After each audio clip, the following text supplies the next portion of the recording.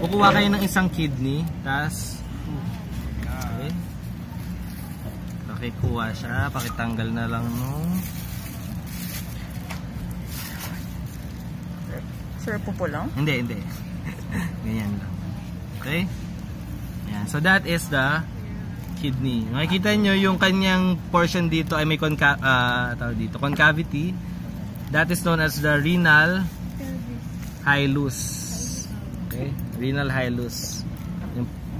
Okay, sa renal hilus doon pumapasok yung ureter, renal artery and renal vein. Okay. So ang gagawin nyo, magsa-sagittal cut kayo ng kidney. Okay? Oh Lord. Sarap. Oh yes, that's good. Okay. And you will observe something like this. Ooh. Okay? Hindi siya hollow. So, ano to mga parts na to? Makita nyo, meron kayong parang light portion, tapos nag-dark, tapos nag-lighten ulit. So, ano yung mga parts na yan? This is the renal cortex. Then, we have the, dito na lang, renal cortex, then renal medulla, and these are the renal papilla. Tapos, ito, renal pelvis nito. Okay? Yung space kung nasan yung renal pelvis, that's the renal sinus. Okay, yung space. Pero if you're referring to the structure, ito yung renal pelvis. Okay, so anong mga structures ang nakikita dito? So supposedly, theoretically, ang nakikita dito sa renal cortex ay yung, nabasa niyo ba yan? Yung renal corpuscles, which are, pag sinabing renal corpuscle class, anong components nun? Glomerulus and Bowman's capsule. Okay? So, yung renal corpuscles and kidney tubules, mga proximal and distal convoluted tubules, loop of Henle, lahat yan nakikita rin sa renal cortex. Ang nakikita naman sa renal medulla ay yung renal capsule, renal hilus. Saan yung renal hilus eh? Yung cavity. Renal hilus. Ang cavity doon. So pumasok doon ay ureter, renal artery, and renal vein. So the renal cortex contains renal corpuscles and kidney tubules. Renal medulla contains the collecting ducts. Then renal papilla, which contains the openings of the collecting ducts. Collectively, this is known, the medulla plus the papilla make up the pyramid, renal pyramid. So there's only 1 in cats, 12 in humans. Then, yung mga urine coming out from the renal papilla, makokollect siya ng renal pelvis, which is actually the expanded portion of the ureter. Yung space kung nasaan yung renal pelvis is known as the renal sinus. Yeah. Urinary bladder, if this is male, okay, this is a male cat, nagkakaroon ka ng pouch between the urinary bladder and the rectum. So you call this pouch as the rectovesical pouch. Okay? Rectovesical pouch found in males. In females, hindi rectovesical pouch, which I will explain later. Okay, so ayan. Again, this is the spermatic cord. Ayan, paired siya. Ang laman niyan ay spermatic arteries, nerves, veins, and the ductus deferens. Ito yung ureter. Okay, from the kidney papunta ng urinary bladder.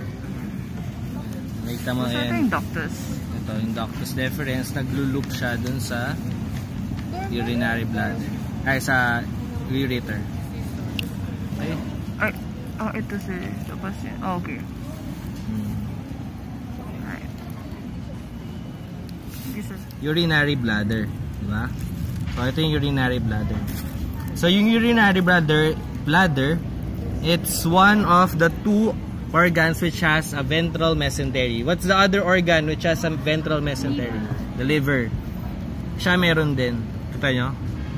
So, ang pangalan niyan ay ventral mesentery. Okay? Ito naman, meron din siyang lateral mesenteries. Ang pangalan ay lateral ligament. So, this is the ventral ligament. This is the lateral ligament.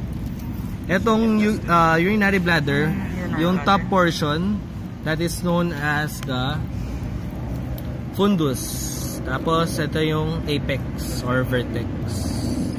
Okay? Then, if we trace the urinary bladder, makikita natin ito, urethra.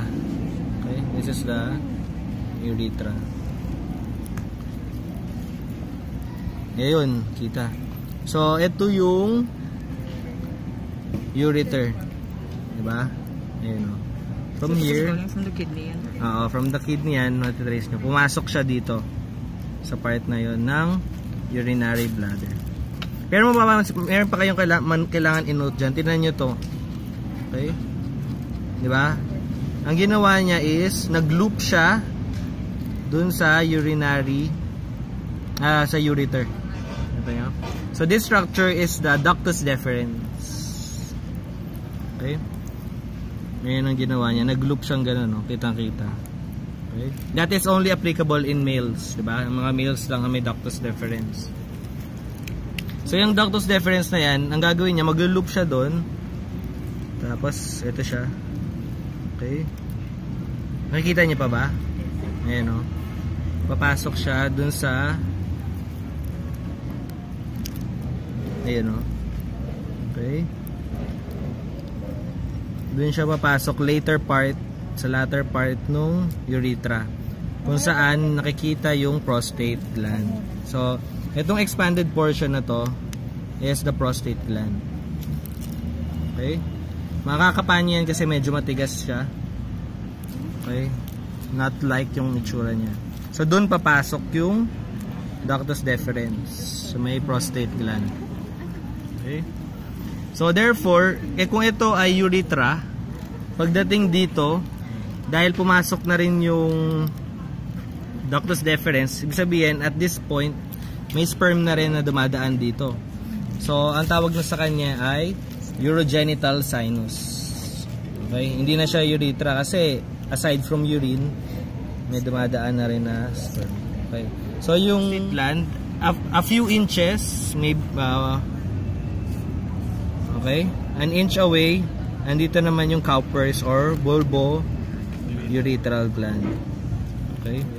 Then, let's follow it. Okay? So, ito na siya. Ito na yung penis ng cat. Okay? Ngayon, paano ko to paano natin ito i-dissect? So, kasi diba ganito yan nung umpisa. So, para ma-expose nyo yung penis, kakat nyo yung dito sa gitna. So, kakat nyo yung muscles, diba? Tapos, makikita nyo na ngayon yung pubic and ischiac symphysis. Cut nyo lang rin yung symphysis. Tapos, yun. Bubukas na siya na ganun. Ganun din sa female? Yung sa female, wala na. Wala namang hahanapin doon. Hindi na kailangan. Okay.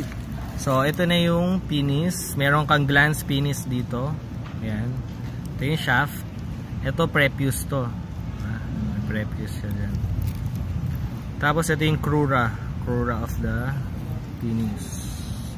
Okay? So ayun yung mga structures dyan. Ngayon dito naman tayo sa testis. So ito yung testis ng cat, tinanggal natin siya sa kanyang scrotum. Okay? Yung testis kasi meron siyang, di ba, galing yan dito originally. Tapos nagkaroon during development, nagkakaroon ng tinatawag na descent of the testis. So, bababa siyang ganun. Okay. So, yung sumama sa kanya na parietal peritoneum, okay, na gina siyang tinatawag natin na vaginal sac. Okay? May vaginal sac, andun nakalagay yung testis sa vaginal sac. Okay? Tapos, yung nagsususpend sa kanya is the gubernaculum. Supposedly, dito yon sa may posterior portion. Okay? Gubernaculum. Then, ang nagsususpend naman sa testis dun sa dorsal wall, diba lahat ng mga organs laging may nagsususpend sa kanila sa dorsal wall, is the mesorchium. Okay? May mesorchium doon. Nagsususpend sa kanya. Ito yung testis, makikita natin meron sa kanyang lalabas na epididymis. So yung epididymis may tatlong parts yan, the head, the tail, and the body. Speaking of the soul.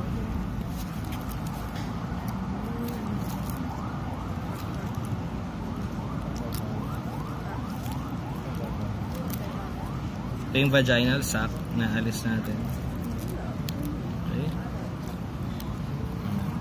Kasi yun yung gubernaculum. So, saan? Okay. So, ito yung epididymis. Okay. Nakikita nyo, it's pag nakikita ba? Yung pagka-coil nya. Yung mga coiled structures. Yun. So, yan, epididymis. Okay. So, ito yung kanyang head. Okay. Tapos, ito yung body. Tapos, ito na yung tail. Okay. Head. Andyan. Tapos, body. Tapos, tail. Tapos, pagdating dito, ductus deferens na siya ang tawag. Okay. So, itong structure na to, okay, this is known as the spermatic cord. Okay? Spermatic cord yan. Yung spermatic cord, ang laman yan ay ductus deferens. Diba? Nakita natin, pumasok. Ductus deferens. Then, spermatic nerve, spermatic artery, and spermatic vein. So, there are 4 structures found inside this. Okay? So, yung spermatic cord na yan, papasok yan dito. Ayan, nakita nyo. Ayan, pasok siya dyan sa part ng abdomen. Kaya kitang-kita natin ngayon yung mga laman niya. Okay, kita. So, ito na yung spermatic vein. Ayan na yung ductus deferens. Diba? And, yung artery. Andyan. Okay, very thin lang. Supposedly, hindi pa pumupunta yung dye sa kanya. Pero dalawa to. Artery and vein nandito. Pero yung kanya, yung ductus deferens, himiwalay. Diba? Hiwalay siya kasi pupunta yan sa prostate. Artery and vein. Ito yung mga arteries, mga blood vessels and nerve. Andyan. Pwede rin natin yan tingnan the other way. Ito yung ductus deferens, ito yung arteries, nerves, and veins. Sabay-sabay silang magiging spermatic cord. Tapos lahat yan papunta sa testis, diba? Kailangan din kasi may nerve and blood vessels papunta sa testis. Yung uterus. May uterus sa in between the rectum and the urinary bladder. So ang pouch niya is called the uterovesical pouch. Okay? Kasi hindi between the rectum and the urinary bladder, is between the uterus and the urinary bladder. So, uterovesical pouch. Vesico-uterine pouch. Rectovesical yung sa male, vesico-uterine pouch sa female. Okay? Yung uterus, ang tawag sa kanya, it's bipartite. Okay? Kasi dalawa. Pwede rin siyang tawaging bicornuate kasi dalawang horn. Okay? So, ang part niya is the body of the uterus. Okay? Ito yung body nandito. Ito, tawag dito, horns of the uterus. So, horns, doon nagde-develop yung fetus. Pero lalabas sila lahat doon sa body of the uterus. Okay? So, if you trace the uterus, makikita natin, ayun yung ovary. Nandun, yung nut-like structure. And it is covered by a hood-like structure. Ito yun, yung fallopian tube. Okay? Yung fallopian tube. Ito yung, meron siyang suspensory ligament dito. Okay. So, ayun yung mga parts dyan. So, ano naman yung mga mesenteries? So, ang nagsususpend ng uterus is the This one? mesometrium. Okay? Ito namang part na to, nagsususpend ng ovary. That's the mesovarium. Okay? Then, yung nagsususpend ng ovary doon sa fallopian tube. Okay? Supposedly, ayan, meron dyang mesentery. Okay? Mesosalpinx. Okay? So collectively, the mesosalpinx, the mesovarium, and the mesometrium, they make up the broad ligament. Broad ligament. Tapos, dun sa mesometrium, makikita nyo may perpendicular ligament. Ito. Diba? Perpendicular yung kanyang positioning relative to the broad ligament. So that is known as the round ligament.